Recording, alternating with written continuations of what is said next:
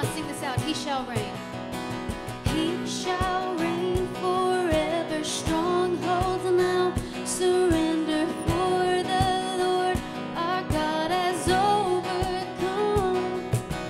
Who can be against us? Jesus, our defender. He is the Lord, and He has overcome.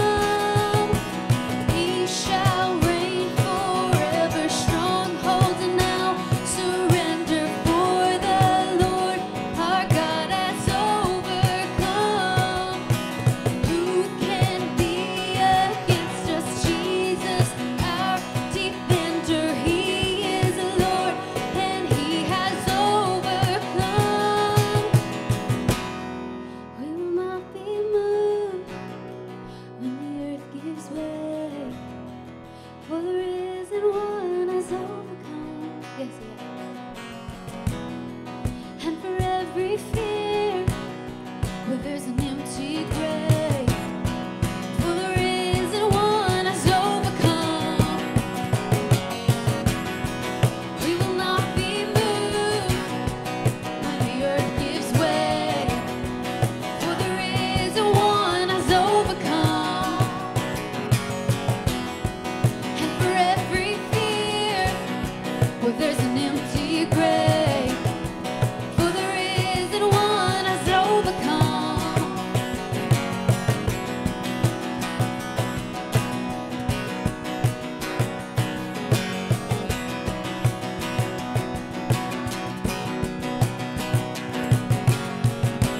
Amen. Lift up a shout of praise this morning.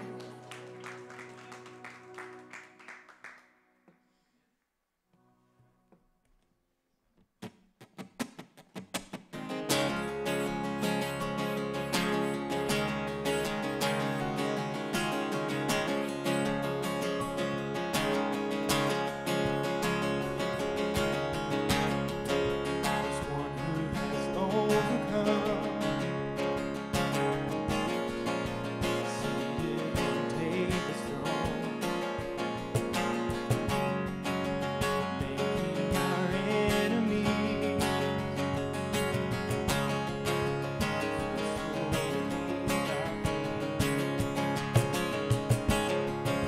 There's one who has overcome, seated on David's throne,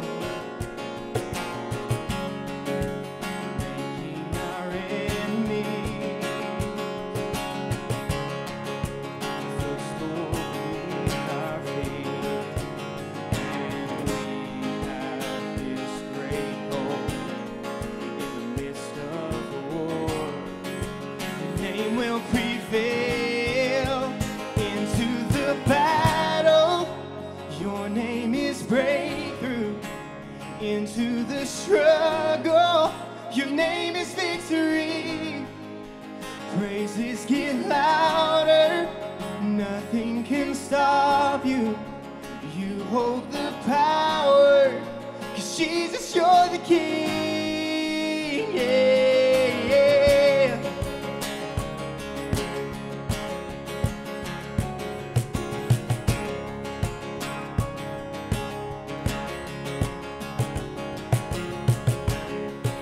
Victorious warrior, your eyes are like fire. Rivers come running.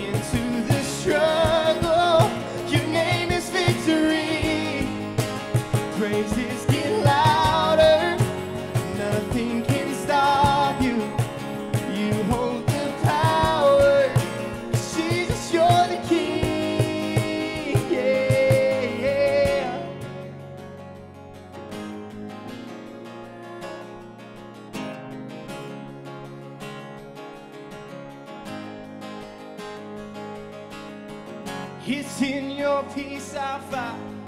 It's in your strength I rise. It's just you, Jesus. It's just you, Jesus. You cast down every lie. Your name is truth and light. It's just you, Jesus. It's just you, Jesus. It's in your peace I find. It's in your strength I rise. It's just you, Jesus. It's just you, Jesus. You cast down every lie. Your name is truth and light. It's just you, Jesus. To the battle, your name is breakthrough. Into the struggle, your name is victory. Praises get louder, nothing can stop you.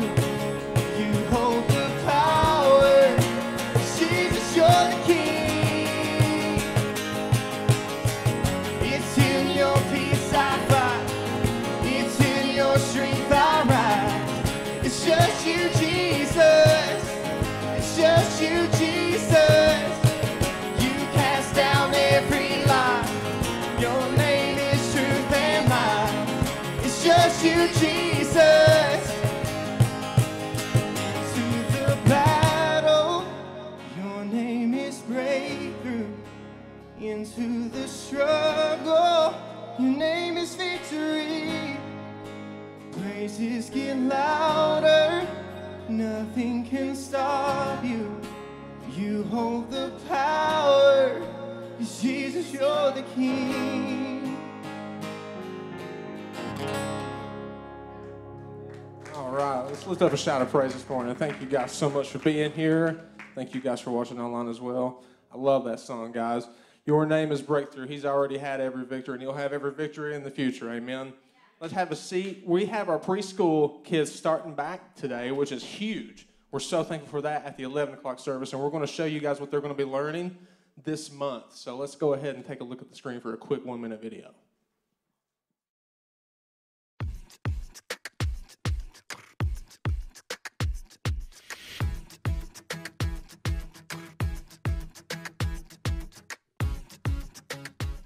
Okay, have you ever been moving a large item with someone and it started to wobble or feel off balance, like you're losing control, and you just know that at any second they're gonna drop their end, and when this happens, that person will usually say, "Don't worry, I've got it."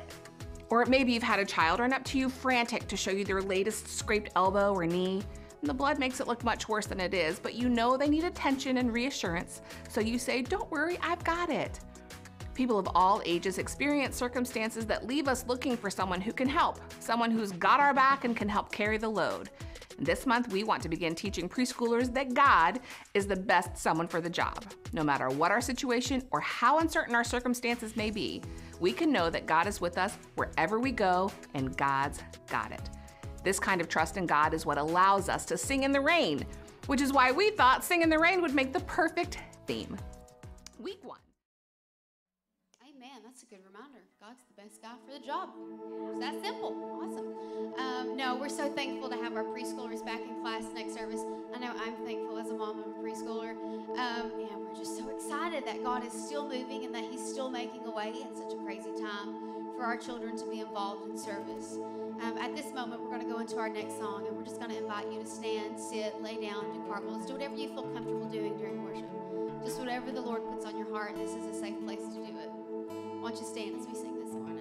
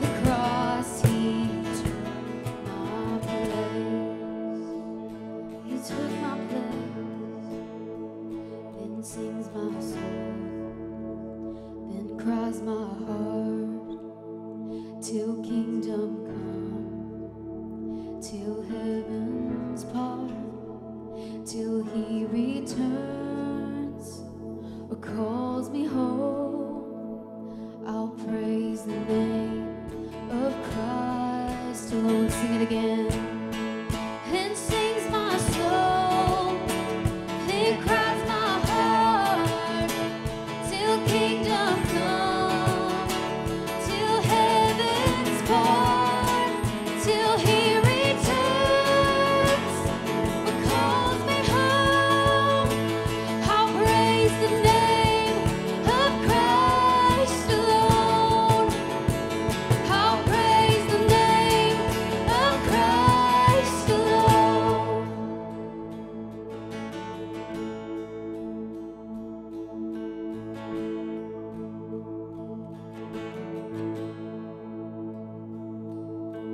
Long my soul has waited for you, bound by sin and nature's night. But in the secret I will find you, mighty flood of morning light. By the cross of Jesus Christ, every sin was bought at the highest price. Every fear was lost, every sin erased. When Jesus took the cross, he took my place. Oh, by the cross of Jesus Christ, every sin was bought at the highest price. And every fear was lost, every sin erased. When Jesus took the cross, he took my place. When Jesus took the cross, he took my place.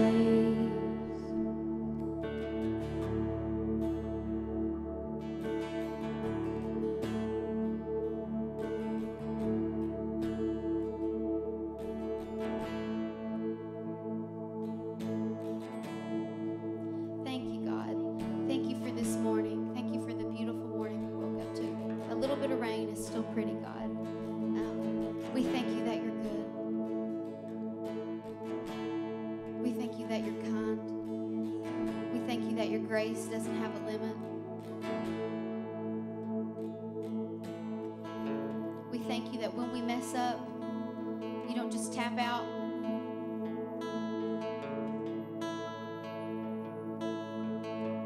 And God, we thank you that you knew the price that had to be paid so that we can live forever with you.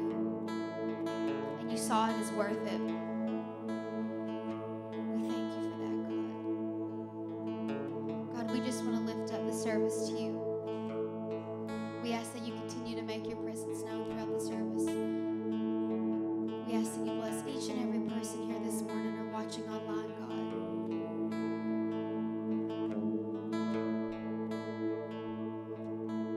God, we just ask that you bless our children in the classrooms. You bless the teachers that are watching over them, God, and that you just put a hedge of protection over them.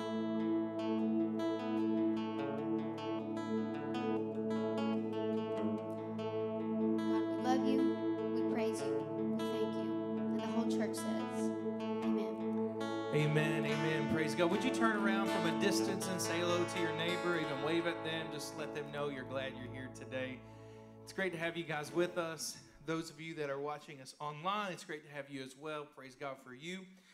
We always want to be a help and encouragement in this crazy time that we're living in. And so if you have any needs, you're online with us today. If you have any needs whatsoever, you want us to pray for you, then please send us a message online in our Facebook inbox for the Ridge Point Church page.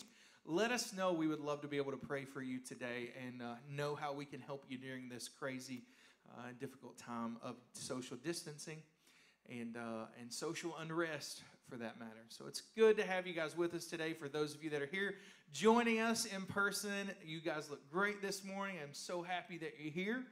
I I want to jump right into what I want to talk about today. We're going to take a detour today from the Gospel Lens series because I have something really important that I feel like God's put on my heart. A direction, if you will, that I believe God has taken us, and I want to share that with you today.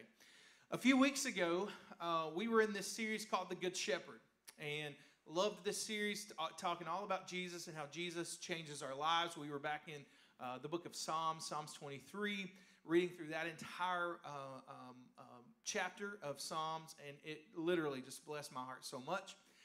And during that week, I feel like God put this on my heart. I was also reading a book with some pastor friends of mine from the area called Goliath Must Fall. It's a book by Louis Giglio, who's been a guy that I've admired for many years. He's an author, a pastor, evangelist, a little bit of everything, and just love reading his material. And so he wrote this book called Goliath Must Fall. And when he did this, there's a chapter in there that talks about Psalm 23. The whole chapter is kind of based around Psalms 23.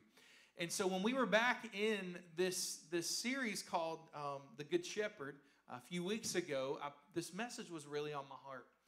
And I kind of threw it all together and put my words down on paper as best as possible. Used a lot of Louis Giglio's words, by the way. I'll be telling you more about that in a moment. And I had this whole message ready on Friday morning. I was ready to preach it on Sunday. I was really excited about it. Talked to Brian Griffith that Friday morning and literally changed my entire sermon on Friday because I felt like that's what God was telling us to do. And Brian was speaking some clarity and wisdom to me in that moment as well. And so we wanted to capitalize on this opportunity. And so this particular sermon that this particular topic I'm going to talk about today is based around this chapter in the book called Goliath Must Fall. Well, this Wednesday night, 6:30 here at the church, we're starting a book study, and I'm really, really, really excited about this opportunity. This is a good opportunity for community. If you've been struggling during this time, you're really needing to be around other people in this time of social distancing, this is a great opportunity for community. It's a great opportunity for us to kind of dive in the Word through this book and what God has laid on Louis Giglio's heart. And it's a time for us to find freedom.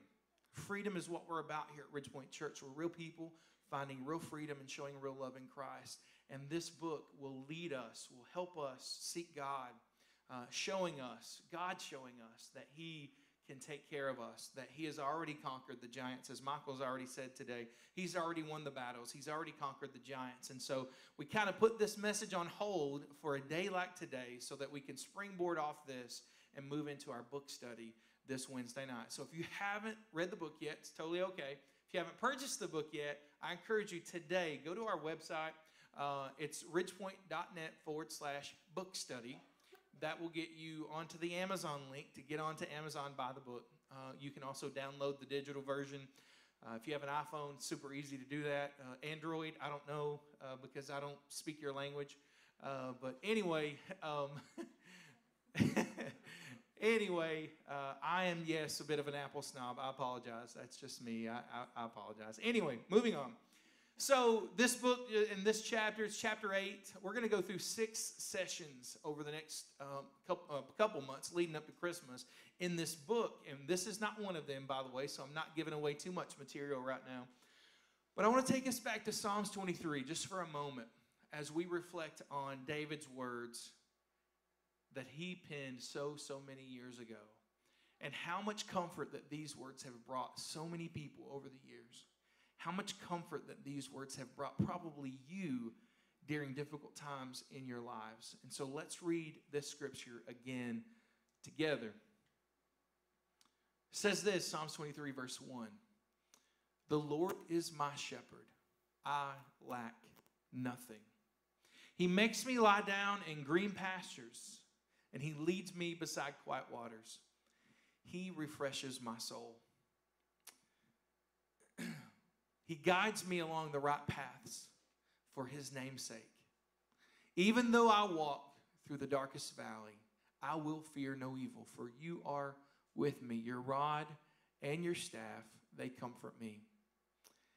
Lord, You prepare a table before me in the presence of my enemies. And You anoint my head with oil, and my cup overflows. Surely Your goodness and love will follow me all the days of my life, and I will dwell in the house of the Lord forever. How comforting is that? Every single time I read those words that David penned so many years ago, every single time, there's this sense of calmness that just comes over me. I don't know about you, there's this sense of calmness that just permeates throughout my being. And I love just reading those words and feeling that comfort from God. But I want to kind of hone in. This book is called Goliath Must Fall, Winning the Battles Against Our Giants. You all know the story of David and Goliath. I'm sure if you've been in church at all in the past, or maybe if you haven't even been in church, David was this wee little man. The Bible calls him a ruddy man, little tiny guy, the smallest of all of his brothers. And this little guy was facing this giant, this big Goliath, and he put him on the ground, killed him that day. And we can read all about that back in the Old Testament, but nonetheless, this story represents the little guy facing the big guy, and this is kind of a common theme in many folks' lives, or many folks' lives in general. And so this story just really speaks to a lot of folks, to many of us, and it has throughout the years. But we're going to kind of hone in on what David has said here in Psalms 23.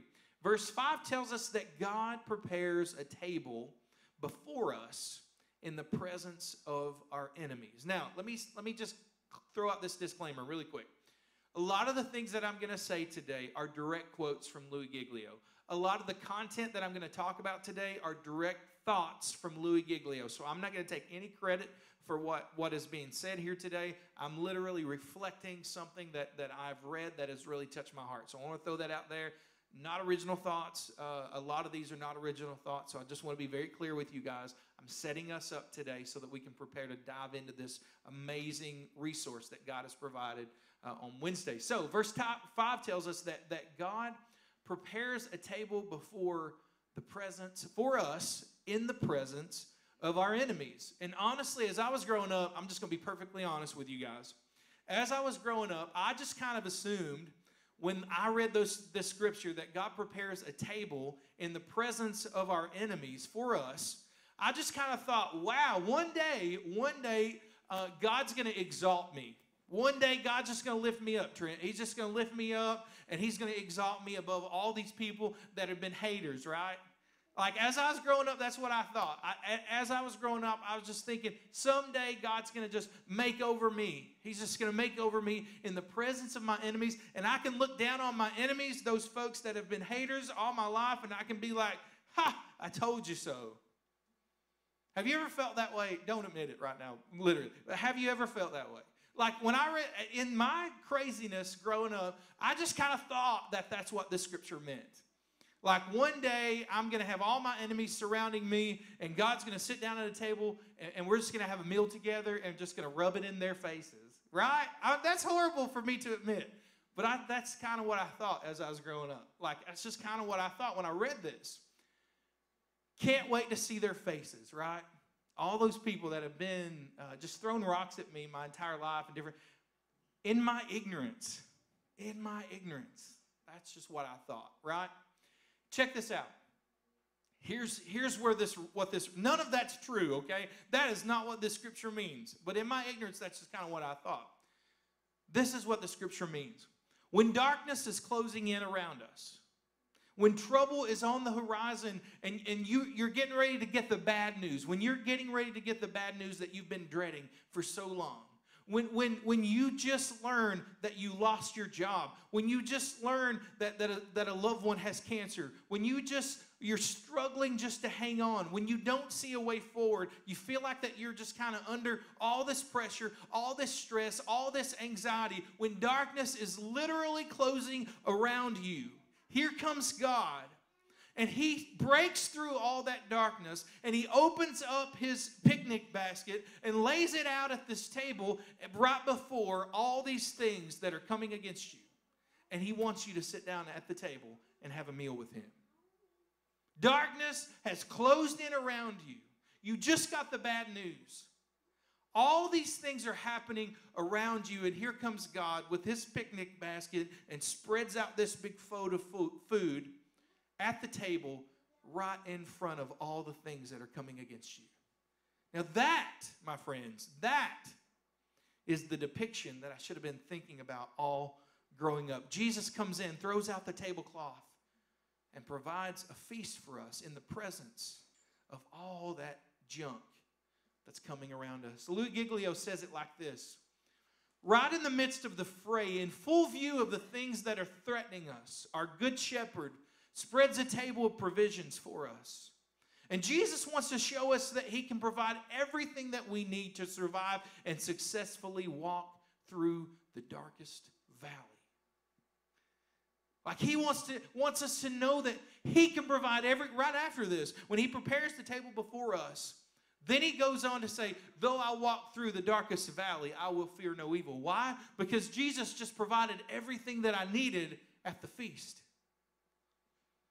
Man, that's like mind-blowing to me. Mind-blowing and mind-boggling to me. You see, that's the exact opposite of what we want, isn't it? It's the exact opposite of what you and I want. I said this a couple weeks ago, but God doesn't promise that he's going to hit the eject button every time that we're surrounded by hardship or trials or a challenge. He doesn't promise that all we have to do is hit the eject button and there we go, we're out of it. That's not what he promises us. He promises us so much bigger and so much stronger. He promises that he'll prepare a table before us and for us. He will prepare a table for us, a feast for us in the presence of our enemy. He'll provide exactly what you and I need, the sustenance that you and I need. And guess what? It's a table for two, just you and Jesus. It's a table for two that he's preparing for you and for Jesus. The problem is, oftentimes, God sets the table for two and we sit down. You and I sit down, and somehow, after we sit down, we allow the enemy to take the other seat. When you and I sit down at the table, we allow the enemy to take the other seat, and before we know it, we're sitting at the table with the enemy. We don't even know it. It's remarkable. It's remarkable. When the enemy is sitting at your table, I'm going to go through a few things in a moment, but when the enemy is sitting at your table, the first thing that he's probably telling you is that God is not good and that you can't trust him. When the enemy is sitting at your table, the first thing he's trying to tell you is that God is not good and you cannot trust him. That's the first thing. It's the old story. It goes all the way back to the garden. God's not good and you can't trust him. If God is so good, then why has all this hardship happened to you? Why are all these negative things happening in your life? Why is pain coming in your life? Does all this sound familiar to you? When the enemy is sitting at your table, the first thing he's saying is God's not good and you can't trust him. Does that sound familiar? We know that God is good. Amen? We know that God is good, and we believe in Romans 8:28 when Romans 8:28 says that we know that all things God works for the good of those that love him and have been called according to his purposes. We know that we know we have the head knowledge of that information. We know that that's true. We know that, and we believe that. We believe that God will redeem all things. One day, all injustice will turn to justice. One day, all sorrow will turn in and be replaced with rejoicing and gladness. We know and we believe all that. But Louis Giglio says, even though we know all these things, even though we have the head knowledge of knowing that all things work together for the good of those that love him and are called according to his purposes, we know all those things, but we just can't move forward for some reason. We just can't accept that God is on our side. Yeah, God, I think about it like this. Yeah, God's for you. Absolutely. I can stand here all day and tell you how much God is for you. But when it comes to me, for some reason, we just can't accept that God is on our side, walking through the valley with us. We know the truth, but logic alone won't convince us that the truth will set us free. It's crazy, isn't it? He makes the point that you are the only person responsible for not allowing the enemy to have a seat at your table. Only you. You're the only one responsible for that. You're the only one responsible for entertaining negative thoughts. Negative thoughts. And you can decide here and now, today, that you're not going to give the enemy a seat at your table, and that God has prepared this table just for you and him. That's the theme for today. Don't give the enemy a seat at your table that God has prepared for you and him. That's the theme for today. How do you know if the enemy is sitting at your table? Like, that's $1 million question, isn't it? How do you know if the enemy is sitting at your table? I'm going to give a few quotes from the book. Again, these are not my thoughts. These are thoughts from God has given to Louis Giglio, and I think they're important for us to kind of read through today. So I'm just throwing that out there. I want you to know that today. I'm going to give you a few quotes from the book that help identify if the enemy is sitting at your table or not. Again, these are the points that God has put on his heart, and I want to make sure that we understand that today. First things first. If the enemy is sitting at your table, then you think that you're not going to make it. If the enemy's sitting at your table today, you think that you're not going to make it. Like, this is it. This is the end. I'm not going to make it through this. No matter what happens, this is the end. He has you thinking that you're never going to get free. He has you thinking that your sin is just too big for God to forgive. Like, if the enemy's sitting at your table, you think that whatever it is that you've done or whatever hole that you've dug for yourself, that there's no way you're going to get out of this hole. He has you thinking that you're finished, that this is the way it is, this is the way that it's always going to be. But remember what Psalms 23 says, that the good shepherd, our shepherd, has prepared a table for us in the presence of our enemies. So check this out. Let God fight the battle for you. Let God fight the battle for you. Yes, the sin may be too big for you, but it's not too big for God. Let God fight the battle for you. Notice that David wrote, when I walk through the valley. He knew that he was going to have to walk through the valley, but he also knew that he wasn't going to be stuck in the valley for forever. He knew that he wasn't going to be stuck in the valley for forever. He knew that he was going to get through this. He knew that the good shepherd was going to lead him through to the other side. Listen, folks, you will not be dealing with this problem for forever. I don't care. The coronavirus will not be here for forever. Amen? It's not going to be here for forever. It's going to be gone at some point. I don't know when that is, but God does, and I can put my faith and trust in him. Whatever you're going through in your life right now, whatever sin, whatever difficulty that you're going through in your life, you will not be going through this forever. I tend to say this a lot to my wife and to others that are around me. This is just a season that you're going through. It will pass. It's just a season that you are going through, and it will pass. Second, if the enemy is sitting at your table, you feel like you're not good enough. If the enemy is sitting at your table, you feel like you're not good enough and that you're never going to be good enough. He tempts you with thoughts like this: I don't matter. I don't matter. I've never mattered to anyone. God doesn't care about me. God doesn't even love me anymore because he's withholding his presence from me. I've done too much. I've just done too much. You don't understand, Pastor. I know that scripture that you talked about, I understand that God so loved the world that he gave his only son, that whoever believes in him may not perish, but have ever. I understand. I understand that scripture. I get it. But you just don't understand what I've done. I'm special. I'm different than everyone else. I've just done too much. You don't get it, Pastor. So if the enemy's sitting at your table, you feel like you're not good enough for God. You feel like you're not good enough. Well, let me tell you something very important. The word table in Psalms 23 means feast, okay? When David writes the word table in Psalms 23, literally means feast. God is preparing a feast for you because he cares for you. How many of you have prepared food at your home for family members that you actually like, right? Like, if you prepare food for family members that you like, it's really good food. If it's for family members that you don't like too much or friends that you don't like too much, you get pizza. It's just the way it works, right? Michael said, hey, we got pizza last week. I'm just kidding. But anyway, when you prepare food for someone that you love, you put love into that food, right? That's just what happens. And God says, or David says that God's preparing a feast for us. Man, I want that feast. I want that feast. feelings will tell you that you're not good enough and that God doesn't love you. But the cross of Jesus Christ tells us a different story. The cross of Christ tells us that God loves us and that Jesus loves us and that he cares so much for us that he would give his life for us. Those feelings of I'm not good enough and God doesn't love me and no one loves me, the cross tells us a different story. Jesus gave his life for you and me. He didn't waste a single drop of blood, folks. He showed us that he loves us in spite of us. In spite of our sin, in spite of our going against him, in spite of us wanting to go for the desires of the flesh, he died for us anyway. You're never too far gone.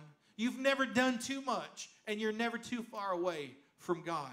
You are treasured by God. You are treasured by the God of the universe. And if you believe anything different, then you've likely allowed the enemy to have a seat at your table. You believe anything different, you've likely allowed the enemy a seat at your table. Third, if the enemy is at your table, then you think that everyone is out to get you. Listen closely, okay? This is the one that I really, really dug into myself. If you've allowed the enemy a seat at your table, then you think that everyone's out to get you. This is a big one. While there may be people around you, there may be people around us, in our family, in our school, in our workplace, that don't like us and maybe saying bad things about us that aren't true, paranoia typically comes from the pit of hell. While there may be people around us that don't like us, sometimes we just have to accept it. Sometimes it's on them, it's not on us. But when it is on us, we just have to ask for forgiveness, swallow our pride, figure out what we've done to offend someone. But typically, paranoia comes from the pit of hell. If the enemy is at your table, he may have you having thoughts that no one likes you, that everyone's against you, that everyone's talking smack behind your back, that they're all scheming to take you out. And you better watch your back, man. You better watch your back because they're out to get you. This one hit home with me. I'm just going to be really honest with you guys today. When you know that someone doesn't care too much for you, you're always making up the worst case scenarios in your mind, aren't you? Maybe you're not like me. I don't know. I'm not hearing many amens out there tonight or today. But if you think that someone doesn't like you, you always make up the worst case scenario in your head of what's happening, what they're thinking right now. They're out to get me. I know they're going to get me. You think the absolute worst possible outcome. But here's the question that Louis Giglio poses. If our good shepherd leads us, and if his goodness and love will follow us all the days of our lives, then why would we as sheep ever feel the need to watch our backs? Did you catch that? If he follows us all the days of our lives, if our good shepherd leads us and he follows us all the days of our lives, then why would we as sheep ever feel the need to watch our backs? This type of thinking doesn't come from the Good Shepherd. This paranoia that everyone's out to get me doesn't come from the Good Shepherd. This paranoia from the enemy causes us to assume a defensive posture, believing that everyone's out to get us. He says, Louis Giglio says this, with hands clenched and a suspecting lens that turns every look into a glare and every unintended lack of notice into a hateful snub, we begin to take on the world ourselves. You ever felt like that? It's me against the world. Everybody's out to get me. Everybody's talking about me. It's me against the world. Do you do that? Do you feel like everyone's got something against you? You always have to watch your back. If that's so, it's possible. It's possible that the enemy has a seat at your table. Here's the thing. God wants us to focus less on who it is that's surrounding us. You remember, God prepares a table before us in the presence of our enemies. He wants us to focus less on everything that's around that table and focus more on who's sitting at that table. Does that make sense? Do you remember when Peter stepped off the boat? When Peter saw Jesus walking on the water, and Peter said, Jesus, if it's you, Christ, if it's you, bid me to step off the boat. Well, remember the waves were crashing down? The waves were coming in, the wind was blowing, and Jesus says, okay, Peter, step off the boat. And Peter steps off the boat. And as soon as he steps off the boat, what does he do? He takes his eyes off Christ. And when he takes his eyes off Christ, he begins to sink. See, God's not wanting you to worry about all those things that's surrounding the table that he set before you in the presence of your enemies. He's not wanting you to focus on all those things. He's wanting you to allow him to sit down at the head of that table and for you to focus your attention on him. You see, when we focus our attention on who's sitting at the table, we don't have time to focus on who's nipping at our toes around the table. I don't know about you, but that's powerful in my spirit today. That's powerful to me. What do we do about this? Where do we go from here? How do we make the enemy get up from our table and allow the Good Shepherd to have a seat with us? The first thing that we have to do, guys, is to know. The first thing that we must do is to make sure that we are spiritually alive. Make sure that we have a spiritual pulse today. We need to make sure that we really have Jesus in our hearts. We have to make sure that we really have surrendered everything to him. 1 John 5:12 says, whoever has the Son has life. And whoever has the Son of God whoever does not have the Son of God does not have life. We have to make sure that we are spiritually alive. Is Jesus your good shepherd?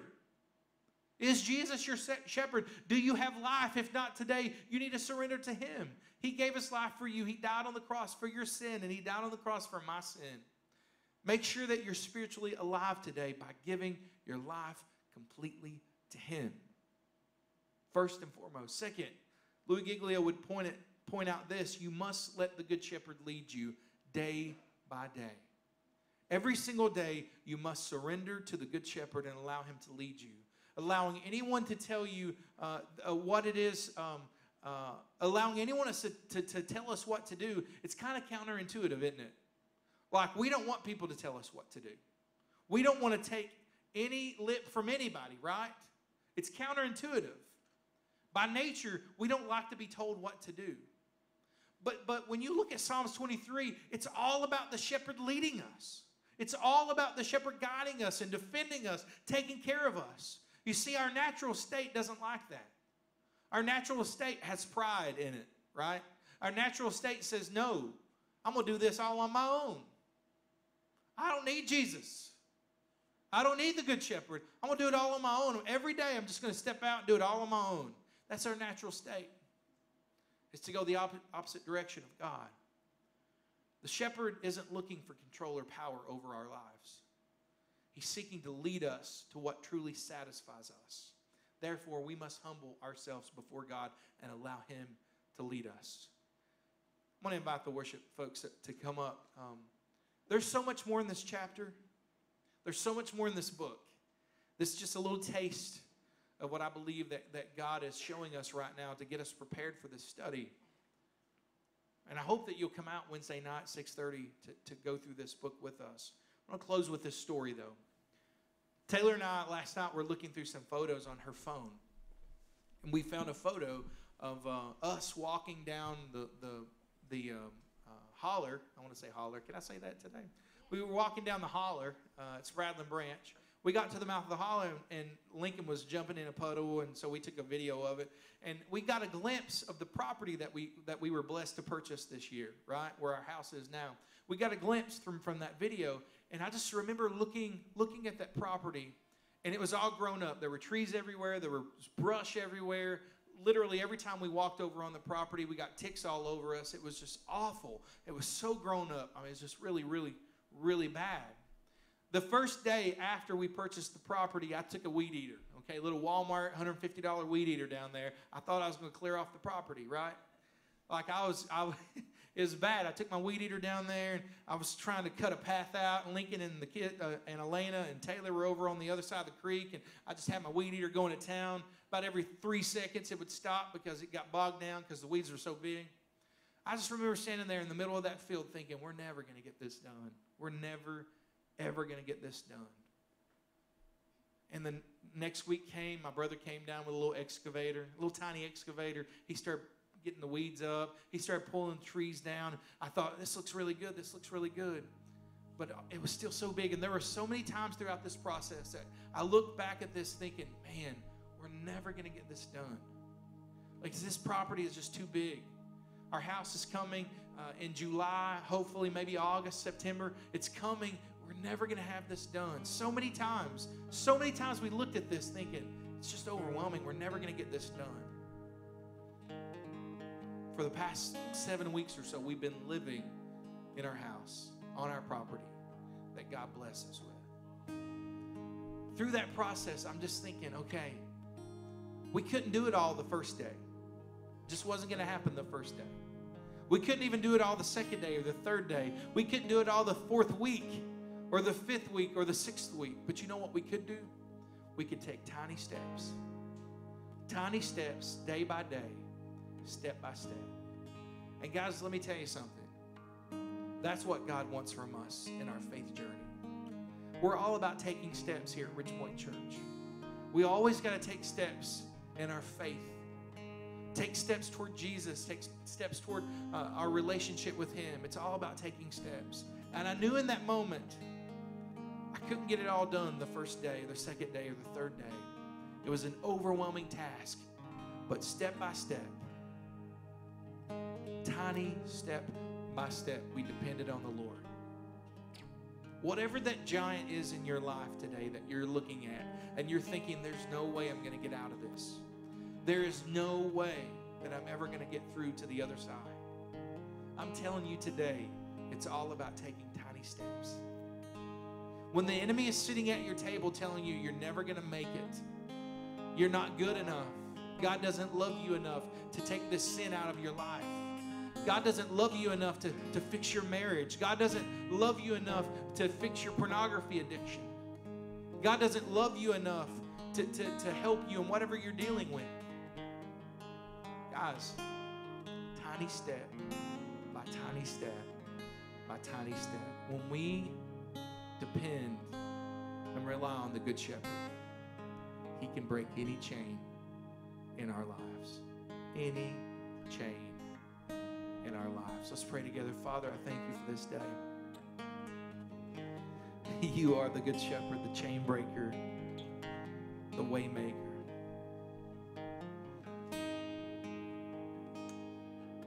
I love you today, God. And I thank you for whatever problems that you've brought me out of in the past. I can sit and name them one by one. Every single time, step by step, you bring us out. You bring me out.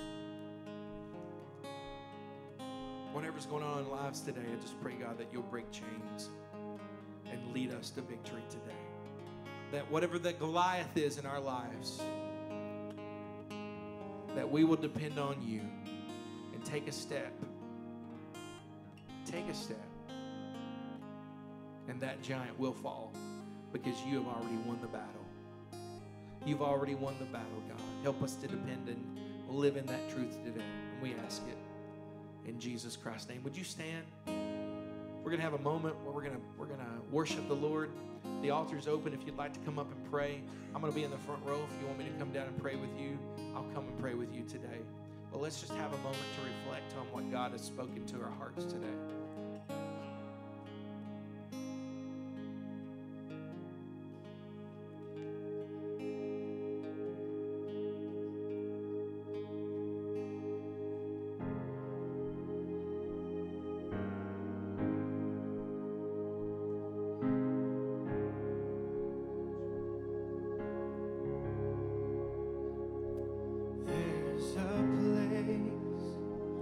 Mercy reigns and never dies. There's a place where streams of grace flow deep and wide,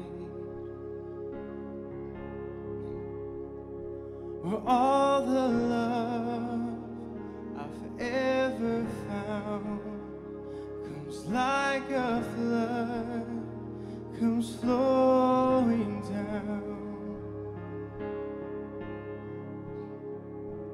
I at the cross, I surrender my life. I'm in awe of you. I'm in awe of you.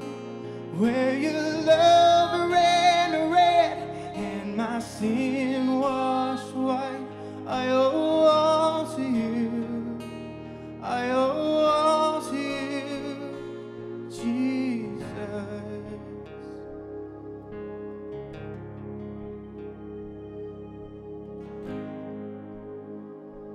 There's a place where sin and shame are powerless,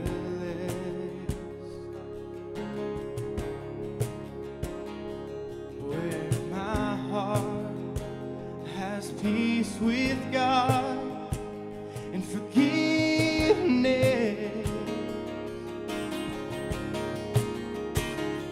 where all the love I've ever found comes like a flood, comes flowing down. At the cross, I surrender my life. I'm in awe of you. I'm in awe of you. Where your love ran red and my sin washed white. I owe all to you. I owe all to you. Here, my hope is found. Here, on holy ground. Here I bow down. Here I bow down. Here, arms open wide. Here, you saved my life. Here I bow down. Here I bow. At the cross, I surrender my life. I'm in awe of you. I'm in awe of you. Where your love ran red and my sin washed white. I owe all to you. I owe all to you. At the cross, I surrender my life. I'm in awe of you. I'm in awe of you. Where your love ran red and my sin washed white. I owe all to you. I owe all to you. I owe all to you. I owe all to you, Jesus. Aren't you thankful for the cross today? Amen. Thank you, worship team. Thank you for leading us to the cross today. Wonderful, wonderful. So thankful for you guys today. Would you have a seat just for a moment as we close?